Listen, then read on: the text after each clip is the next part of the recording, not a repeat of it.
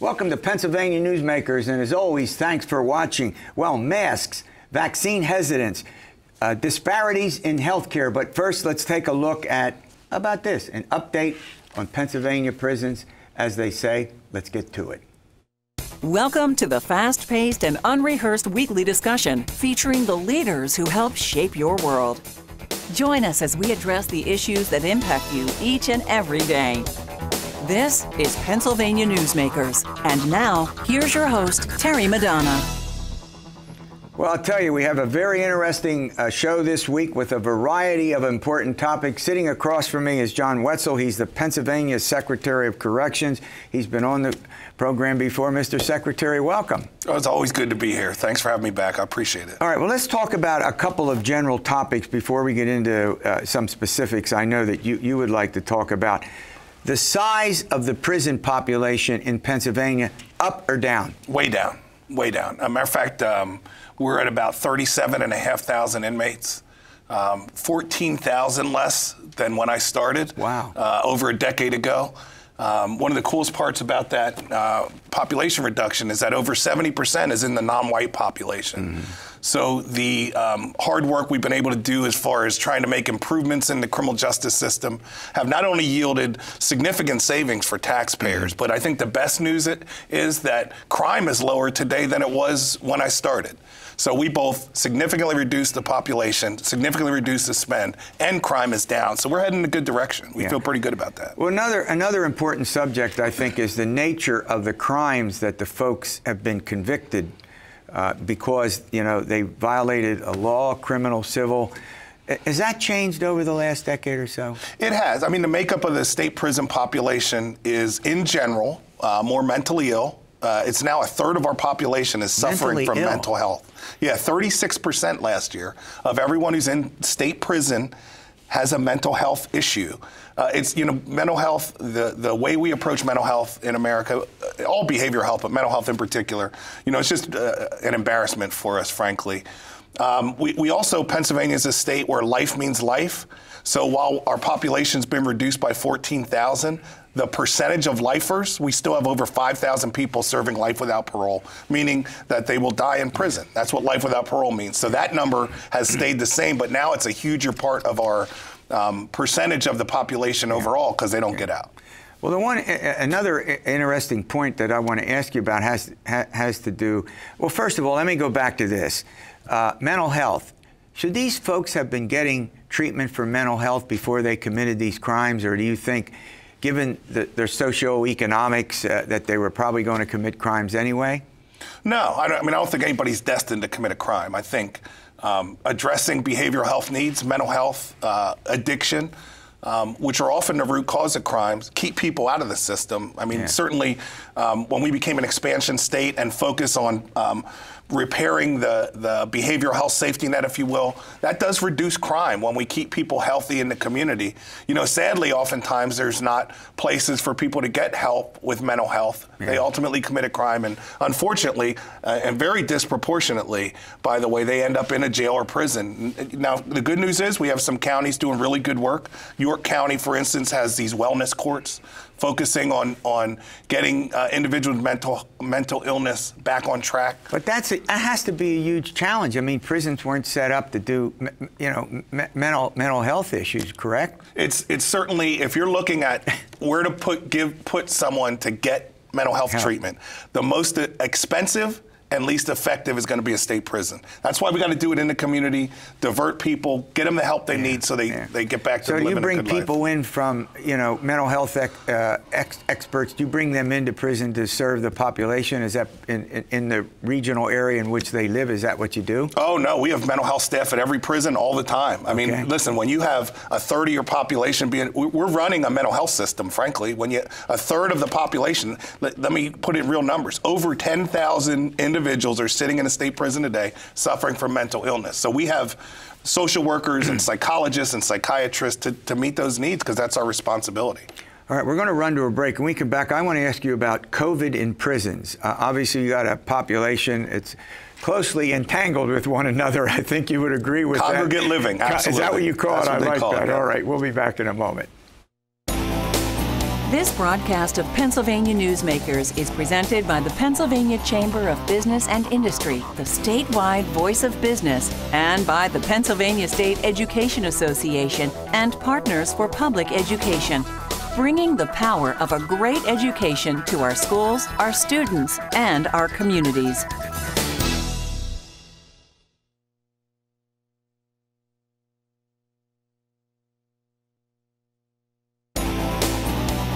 This broadcast of Pennsylvania Newsmakers is brought to you by the Pennsylvania Highway Information Association, the go-to source to learn about transportation projects and issues.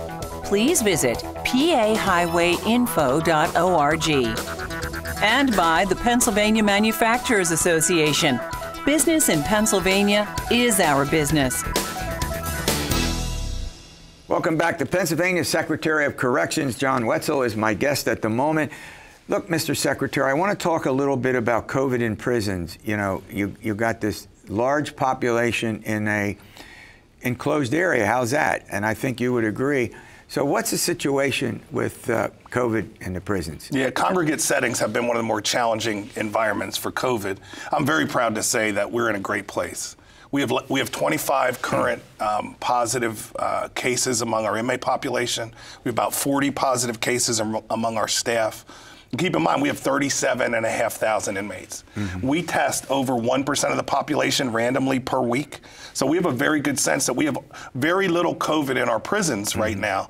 A lot of it is because our inmate vaccination rate is very high. 88% of our inmate population is fully vaccinated. Fully vaccinated. Fully vaccinated. Less so with staff. Frankly, we're aware of about 3,500 out of our 15,000 staff that are vaccinated. There's some portion that are vaccinated and we don't know about. Yeah.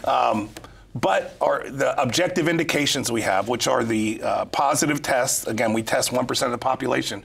We also test sewage coming out of each prison twice a week, which gives us an objective measure of how much COVID there is in there. And we only have 3 prisons that even detect any level of COVID whatsoever. Oh, wow. So we're in a great spot, and it really 100% of the credit goes to our staff. I mean, keep in mind, the early days of COVID, when nobody knew what was going on, when most people were sitting at home working on Zoom, our folks weren't just working in our prisons, but we went into several county facilities that had a large number of staff out and just helping each other out. And they did that without vaccines and just putting masks on and just being the brave people they are. And they get the credit for where we're at today. Has that been your most serious challenge? 100%. Yeah, 100%. You know, if you remember back to the early days of COVID, they basically said we have an invisible disease. We're not really sure how it spreads, but it sits on surfaces for days and all this stuff.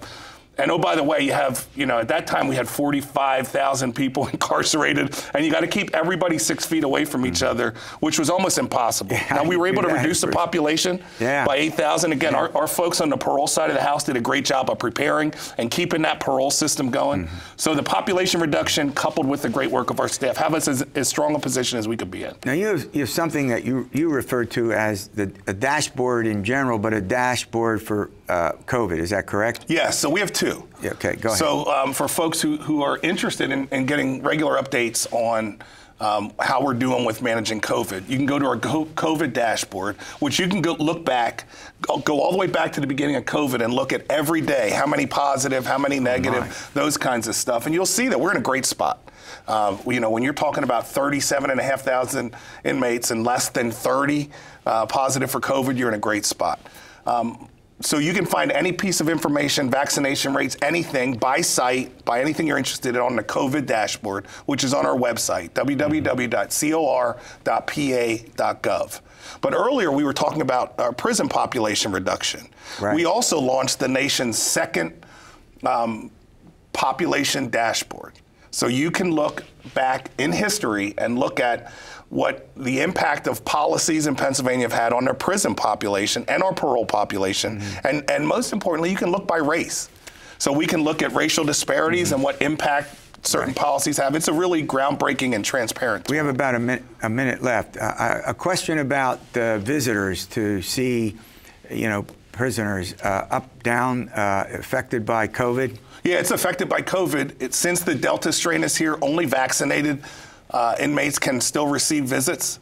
because we know, vaxxed and relaxed, right, is what we say. So they're safe to get visits. Unvaccinated inmates, they're in their own housing unit, and we're keeping them safe from this very dangerous and contagious Delta strain. Well, look, thanks for the update. All right, we're going to have an important healthcare update, and we'll do that after these words. This broadcast of Pennsylvania Newsmakers is brought to you by Cross-State Credit Union Association. Credit unions, where people are worth more than money. To find a credit union that is right for you, go to ibelong.org. And by the Energy Association of Pennsylvania, Pennsylvania's energy information source.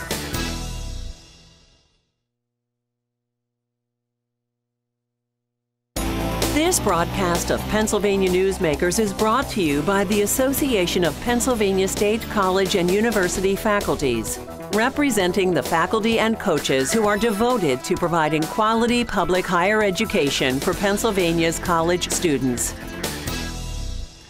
Well, welcome back. I'm going to chat with Dr. Michael DellaVecchia. He's the president of the Pennsylvania Medical Society. I'll tell you, we had a discussion about in the prisons with masks and vaccines. Very interesting. I was listening to it. So before we get to some other topics, talk in general. There's a lot of confusion about masks, when to wear them, should they be required, and similarly with the vaccine, who should get it, should it be required? There's a big debate going on about those subjects. Am I right or wrong about that? You're absolutely right, and there should be some debate about it. And the simple reason for that is we are at a point in history that's really never been experienced before. This is unlike the bubonic plague, the smallpox, polio.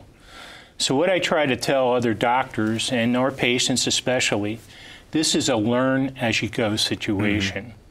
So we may change opinion as you do when you gain more knowledge. But one of the things we want to do as doctors and as patients, of course, is to err on the side of what is best judgment and safety. So if there's any doubt, wear a mask. I think if you feel that it helps, or there is some statistics that it helps, wear a mask and get that vaccination. And we know that's the way to best conquer this at the present time.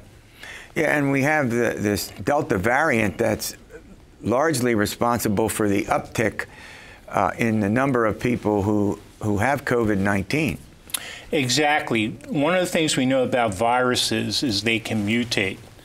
And mutations are often run the whole gamut to almost another disease, to something very similar. And what we're experiencing now in the Delta variant is a new upsurge in people getting infected. And that's what's accounting for the statistics across the country right now. Yeah, are the people who are getting the Delta variant, it looks like they're in some respects younger. Younger people are now getting it and getting hospitalized after, during the first COVID situation, we didn't have that as much. Am I right about that or wrong? To some degrees, you're right. It depends on what segment of the population you're looking at. As a college professor, some of the younger people are more social in more and larger groups, as you'll see when the campuses get back together. Okay, and that's where this segment of the population is. Yeah. All right, let's turn to another subject. There's also something that you refer to as healthcare disparities. What's a healthcare disparity and why is that important? Healthcare disparities are essentially differences in outcomes or differences in segments of population. So to give you a case in point, people with more money and living in the city have better access to healthcare and availability, and they could afford it. Some of the people that are in the rural areas or in the inner city areas do not have that advantage, so they get different outcomes. So that's what essentially a disparity is. Yeah. And when you look at overall the application of health, public health to people, the doctors in the hospital influence about 20–30% of that segment. The rest of it is basically your living style and your access to health care. Yeah. So if you don't smoke, you don't drink, you don't take drugs, you don't get too stressed, your health care outcomes will be better than the rest of the population. Now, as I understand, the booster shot, which is being recommended, is free. Should the vaccine be free? The vaccine is free. Is free? Yes. Okay. You know, the U.S. government, you know, really stepped to the plate on this. They developed a scientific protocol within a record amount of time. Okay, and there is no one who wants the vaccine that cannot get it, nor has to pay for it. Some segments of the population have a little bit more availability to others, in the sense that if you live near a hospital or a pharmacy, you have good access to it, as opposed to the rural areas of the state. All right, we're going to run to a break. When we come back, I want you to address addressing the disparities, something that is also important, and we'll do that after these words. This broadcast of Pennsylvania Newsmakers is brought to you by the Pennsylvania Medical Society. Inspired physicians committed to the good health of Pennsylvanians and the advancement of the practice of medicine.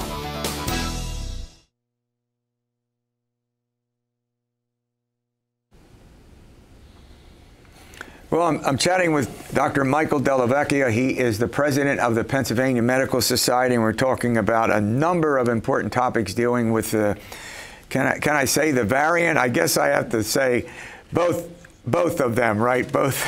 All right, let's talk a little bit about how do you address these disparities that you've been talking about? What we try to do with the disparities is actually to find out what are the causes of these disparities. Sometimes it's patient attitude or perception, and sometimes it's a social issue. To give you a case in point, if we have somebody who comes in and there are the demographics where, you know, that race, that ethnic background has diabetes, we would treat your diabetes. There's only a few ways of treating the diabetes.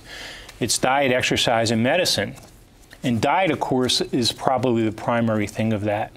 But if a person is poor and they can't get the proper food, they can't afford it, or they don't have access to it, that's affecting the diabetes more than we as physicians giving them medication. Sure. So what we would do is address that social issue to see that that person has access to good, healthy food at a reasonable price in their geography. But that's more than medicine. I mean, that takes how do I put this, a reorganization, if you will, of society when we're talking about what people eat. I mean, it's a question of, can you afford it? Number two, what is it that you should eat? So it's a combination of what government and maybe the private sector will be involved, and also the medical advice. That's absolutely correct. And another important factor is education. Yeah. So children in school, you know, they're used to eating, you know, cakes, soda, and so forth. That's not a good upbringing, and that puts you at risk. Yeah. So to educate them properly, and hopefully they'll go back to the families and spread that word on what is proper nutrition and health care, is very important. Yeah. So it's getting to the people, getting the message across. Right. And as we know as grown-ups, it's hard to reverse something you've been doing your whole life. Yeah, and something else, and this is off the topic, but smoking among young people. I mean, if you care about their health, how can you not encourage them to give up smoking? And I've not seen the statistics on it, but I just noticed a lot more people, you know, it's not empirical, but, you know, not scientific, but the fact of the matter is that you think about how, I don't have to tell you, detrimental that is to health. Well, let's put some of that in the proper perspective. We have teenagers that are, you know, chronic smokers, you know, a couple packs a day. And if you go back to World War II, every year since then, smoking has killed as many people per year on an average as COVID has. Wow.